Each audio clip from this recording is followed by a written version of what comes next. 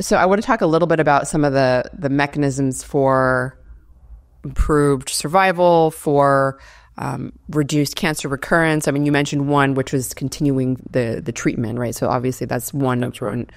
But perhaps some other ones that may also affect cancer metastasis, right? Like that would also affect survival and perhaps recurrence later down the line as well. What do you find? Can we talk a bit about some of these mechanisms, like immune related, metabolic related? I've heard you talk about increased blood flow as well. Yeah.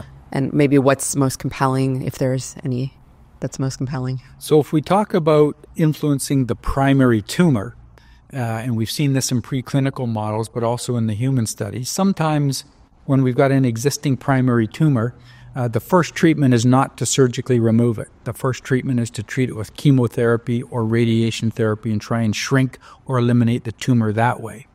And so what they've shown in some of these preclinical models is if you're giving these mice particular chemotherapy drug and exercise versus neither versus both, exercise combined with chemotherapy is more effective than exercise alone or chemotherapy alone. And what they've shown in these studies is that these primary tumors have a very poor vasculature. It's poor quality blood vessels, they're leaky, and they're chaotic in there. But all these tumors, in order to grow, they need to draw blood vessels. They only grow to a very small size, and unless they get blood vessels within them, they can't grow any larger. So they all start developing these blood vessels.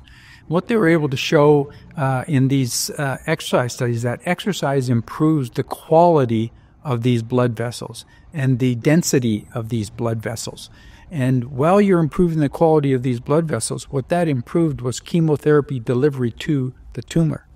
So it improved the delivery of the drugs to the tumor. What it also does is improve perfusion to the tumor. And these tumors become better oxygenated. That's critical because radiation therapy is effective with well-oxygenated tumors. If they are hypoxic tumors, they're not radiosensitive. So now we start thinking, if you're exercising while getting radiation therapy or while getting chemotherapy, we might improve delivery of the drugs to the tumor and improvements in making them more radiosensitive. And we've seen this in actual human studies. So in actual studies with patients, we did a study in rectal cancer patients. And the treatment for them is a combination of chemoradiation therapy prior to having the tumor surgically removed 12 weeks later. So they want to shrink and try and eliminate that tumor. And what we found is the patients who exercised while getting this chemoradiation therapy were more likely to have a complete response, meaning the tumors were completely gone prior to having the surgery.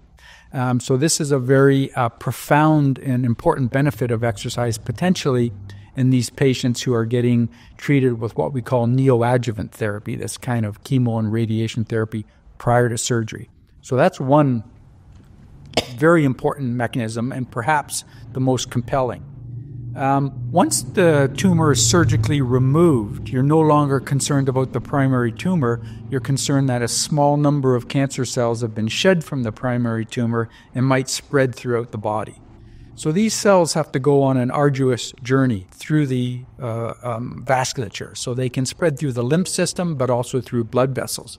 And there's some really interesting research suggesting that if you exercise while the tumors are shedding these circulating tumor cells, those circulating tumor cells are less likely to survive because of the increased shear stress. So when blood's flowing through the vasculature, it's under a certain amount of pressure, but of course that's dramatically increased when you exercise.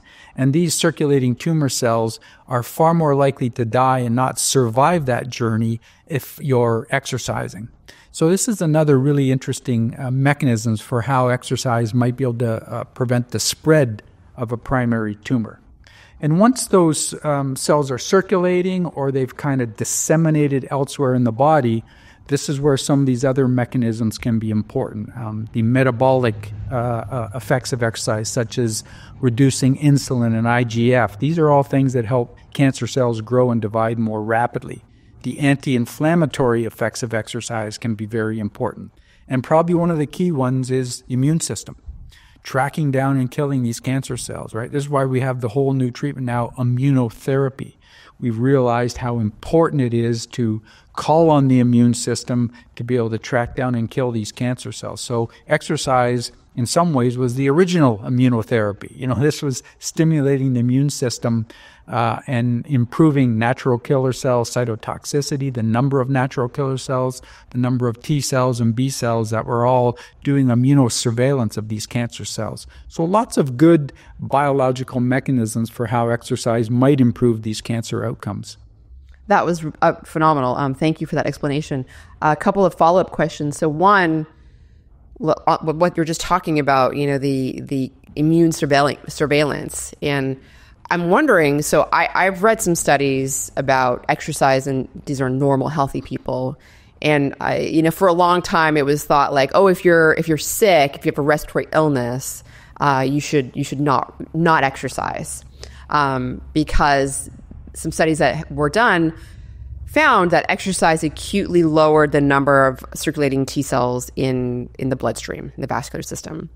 But then subsequent studies were done and found that actually those circulating T cells were going somewhere. They're actually going to the lungs. So they're mobilizing, going to the lungs to help fight off, pathogens, right? The causing the respiratory illness. Does exercise affect the immune cells, like the cytotoxic T lymphocytes or the natural killer T cells, immobilization to go to the site of the tumor, as well as surveilling in the vascular system? Yeah, so that's been demonstrated in those preclinical mouse models. So they've shown that the mice that exercise will have higher numbers of T cells, natural killer cells within the tumor itself.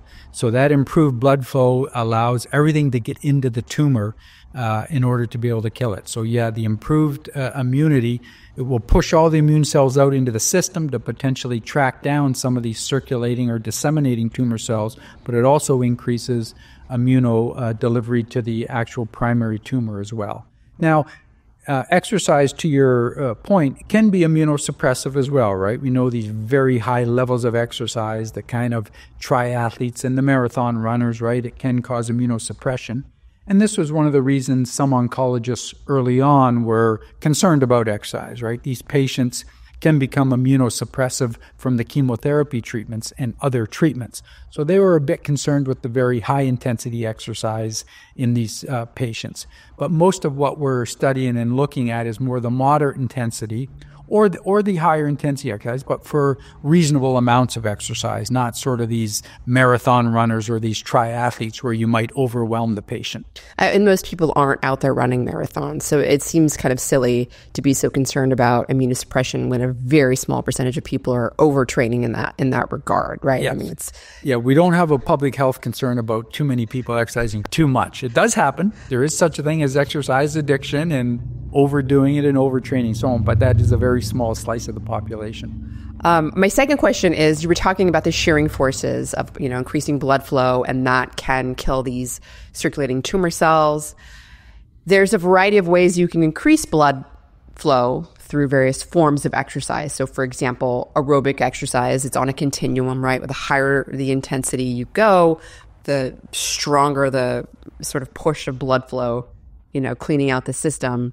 Resistance training. So lifting weights can also cause blood pressure changes and changes in blood flow. Do you think both of those types of exercise could affect that pathway, or is it mostly the more higher intensity sort of aerobic exercise? Yeah, based on the mechanism, then anything that increases that blood flow should work. So some of the research that's been done has been more of a preclinical in vitro model. So there's researchers who developed these plastic tubes, rubber kind of tubes, and they can spin blood through these tubes faster or slower. And then they can put these circulating tumor cells in this sort of microfluidic system that they've developed, and they can spin them around faster and slower. And they show that the faster you spin these around, consistent with what might happen during exercise, the more of these cells that die. So they've not looked at what's causing that increase in blood hemodynamic shear stress. So yeah, in theory, both strength training and aerobic exercise should be able to do it. The one study that's been done in humans showing that exercise improves or reduces circulating tumor cells was an aerobic exercise program. But in theory, both should work. And if you do reduce the number of circulating tumor cells in your vascular system, is that associated with, is there data showing that is associated with lower, cancer recurrence, lower cancer mortality, for example? That's right. So the way that cancer spread is it has to shed cells from the primary tumor, and they have to circulate throughout the blood vessels, and they have to get somewhere else. And so if you're preventing that or reducing that, you should be able to reduce the number of metastases. That's absolutely critical because that's what ultimately kills cancer patients, right? So breast cancer, prostate cancer, you think of these cancers, the breast is not a vital organ. Women can live without a breast, so how do you die from breast cancer? Prostate cancer, men can live without a prostate. How do you die from prostate cancer? It's because these tumors shed these cells and they disseminate throughout the system, and then they arrive at places like the brain, the lungs, the liver, and the bone, and they set up what we call sort of colony tumors there, and they begin to grow and invade those organs. And that's how you ultimately die from breast cancer. If it's localized, you're not going to die from breast cancer. And so preventing that spread is really the critical aspect. And so reducing the number of circulating tumor cells is critical.